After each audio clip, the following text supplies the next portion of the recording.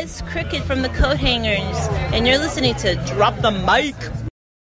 For Christ's sake, who are you protecting? It's all over. Finney, Dexter's going down. I know about Veronica's lawsuit. I know Dexter was facing ruin. I even know he switched daughters, which, for God's sake, actually did work for a while till last week. Yeah, what happened then? He had to kill her, huh? Harry, will you put a sock in there? I just asking a question. No, yeah, if you ask questions, then it seems like we don't know anything, like we're fishing. Okay. Before the record, it was the boyfriend, the guy who flew in from Paris. He would have spotted the fake and said, that's not Veronica. Okay? Am I right? Fuck you. Oh, exactly. Right. So Dexter had Veronica killed, threw a dress on her, dumped the body, and walked away clean, except for one little thing. Underpants. One tiny little pair of undies. You think that's funny, huh? I'm gonna break your nose now. Okay. Oh. I want you to picture a bullet inside your head. Can you do that for me? Fuck you.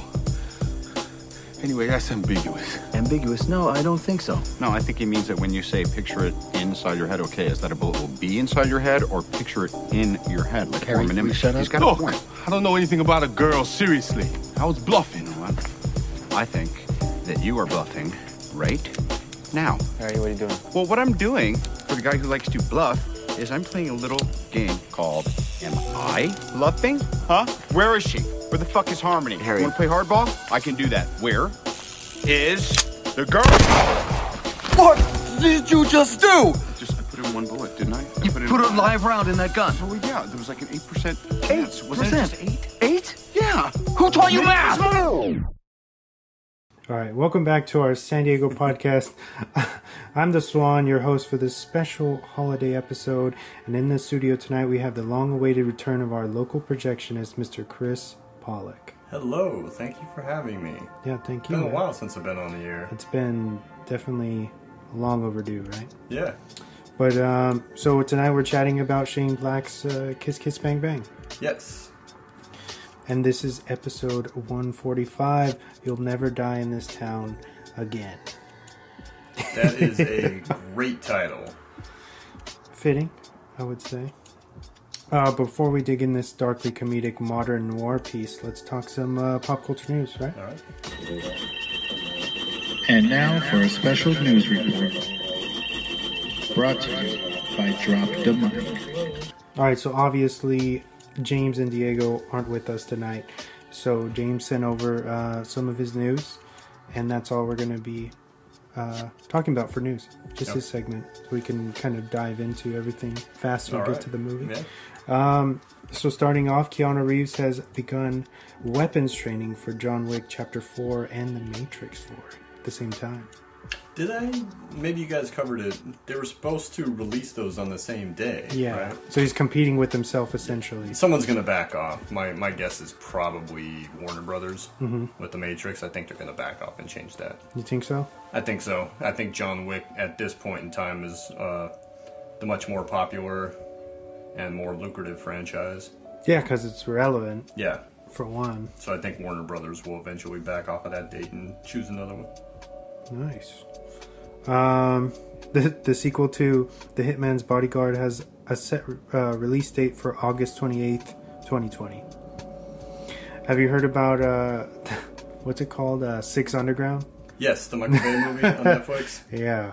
I heard it's very Michael Bay. Yeah, it is. I watched like the beginning chase scene and holy shit, it's just like anxiety all over the place. Like, so choppy and weird. Yeah. And like the tight angled action. It's just nuts, dude.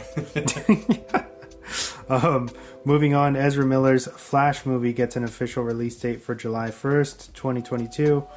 Likely to start production as soon as Fantastic Beasts 3 wraps their production.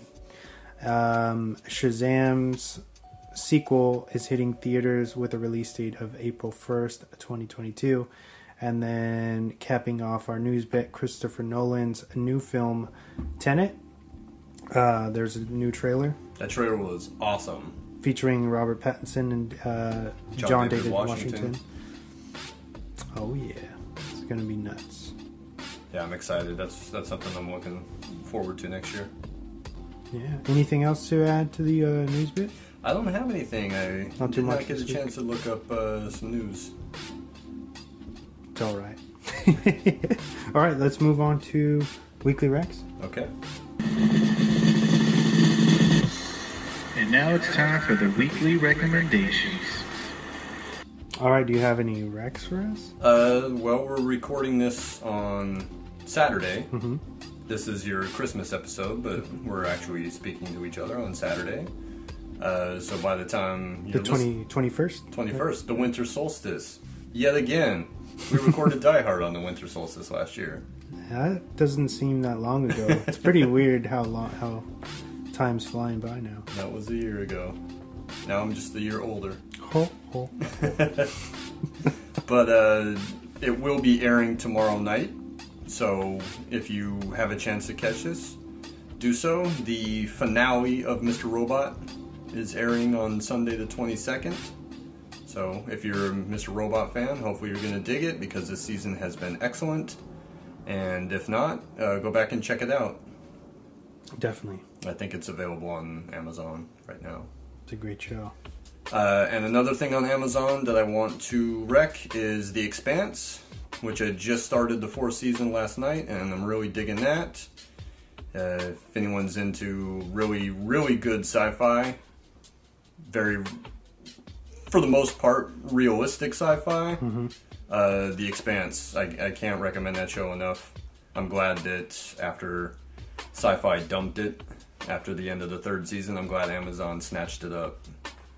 And I think they have more money to do what they can do, and those first couple episodes I watched were fantastic. They're spectacular.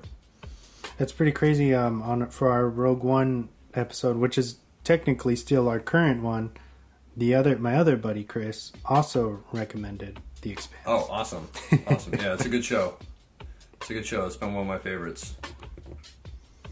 For sure. Well, for this one, since the only big movie I think that's come out since we've done this is Star Wars, right? Star Wars came out yesterday. Yeah, I got to see it today, and I thought it was brilliant, man. It's a great cap off to that saga. And if you don't agree, then tell me why. Yeah, you know, I'm watching it tomorrow. Obviously, I'm not going to give any spoilers or anything, so Yes. Don't worry, guys. Yeah, you guys should check out Star Wars: The Rise of the Skywalker. And let me recommend that if Star Wars is sold out, that you go down the hall and watch Knives Out, because that's been a lot of fun. That was one of my favorite movies this season. Nice. I'm definitely going to check that out before we do our best of episode. Yes, watch it. I'm going to talk a lot about it. I love it. Nice. Was it Rian Johnson, right? Yep. Awesome. Before we get into our main focus, we wanted to do the boomstick berry, right? Well, I take a sip of my boomstick berry soda that you got me. Where, Hollywood Horror Nights? No, it was the Evil Dead exhibit at the Mystic Museum in Los Angeles, or Burbank to be more specific. They have a immersive Evil Dead exhibit with real props and replicas from the various all of the movies, actually, even the reboot. Yeah. They had the book and everything. It's pretty nuts, dude. I really enjoyed that, and I wanted to bring you back something from there that was pretty cool. It was brewed, created specifically for that event. Cool. Yeah. What does it taste like? It tastes pretty good. Did you want a sip? Yeah, I'll taste it. Yeah, take a sip. I don't know if you want the glass or the bottle, but take it. It's good. You brought that back for me, and I said, oh, yeah. Not yet. I said, save that. I'll drink that on the air the next time I'm on the show. It definitely tastes like Kraft Blue Jones. Yeah. For sure. If I'd have to chalk it up to a comparison. Tastes like a blue raspberry Slurpee that's melted. Definitely. That's not disappointing. That's good. Yeah, it's good. All right, moving on. Yeah. 5, 4, 3, 2, 1. And now for the movie focus of the week. All right, this week we're talking about Chris's special Christmas movie. My Christmas movie. Kiss Kiss Bang Bang, an unorthodox Christmas movie. Yes, although not as overtly Christmas as like Die Hard that we did last year. I feel like this one is Christmassy in the way that The Nice Guys is, obviously, because it's Shane Black, and he likes to set his stories around that time because he's obsessed with the holiday, Yes. correct? Yes. But yeah, I would say it's a Christmas movie nonetheless. It There's is. a lot of props and stuff. It is. It still takes place at Christmas, and Michelle Monaghan, who plays Harmony, at a couple points in the movie is dressed up as Santa's elf, or she's in a Santa costume because she works a party as a hostess. Yeah. But it's this like we spoke about Shane Black last fall when we did the Last Kiss Goodnight, or the Long Kiss Goodnight, excuse me. Yeah. And I would recommend, if anyone hasn't heard that episode, to go back and listen to that, because that was one of the times I had, or that was where I had most fun on air. And that was a movie that I really enjoy, and you and James hadn't seen it, so it was kind of cool introducing you guys to that movie, because I think that movie is very underrated. Yeah. Especially as an action movie. It's streaming. I noticed it's streaming the other night on Netflix. Yeah, I think it's on Netflix right now. Yeah. So if you guys want to watch the movie first and then go back and listen to our episode. That's another good alternative Christmas movie. Definitely. Yeah. Obviously, like you just mentioned, Shane Black. Keep in mind these are adult films, so if you don't like, don't watch them with the kids. So Kiss Kiss Bang Bang, it's rated R. It's from 2005. It's a mystery crime noir. It runs at 1 hour and 43 minutes, and it's got an 85 on Rotten. A thief posing as an actor finds himself caught in the crossfire of a mysterious murder. With his back up against the wall, he teams up with a witty private eye and actress from his past. That's pretty good. Yeah. It's pretty good. I gotta say, though, I don't like that trailer. No? I think that trailer's kind of bad, and I think it gives away some of the best gags. Now, obviously, we're just listening to it, not seeing it, but when I watched it the other day, I was like, oh, it gives away some of the funniest bits in the movie. It does. Perhaps, I know it didn't make all that much money, right? No, it did not. It was 15 million or something like that? Yeah, it was a very low-grossing movie. How much did it take to make? Do you I remember? think it barely made its budget back. Yeah. I think it only made less than 5 here. I think it made more money overseas. Okay. And from what I understand, it barely made the 15 mil back. It's interesting because there's a big cast here, essentially for the time, right? Yeah, but well, let's get into some of the production stuff. Yeah. We spoke about Shane Black last fall, but for those who might not remember, or who may have not heard that show, mainly he was a screenwriter for a lot of years. He wrote Lethal Weapon, which the trailer points out. Wrote The Last Boy Scout, both of which take place at Christmas time. The Long Kiss Goodnight, which we spoke about at Christmas time.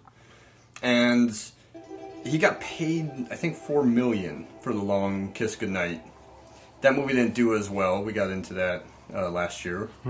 And then he just kind of took a break from Hollywood and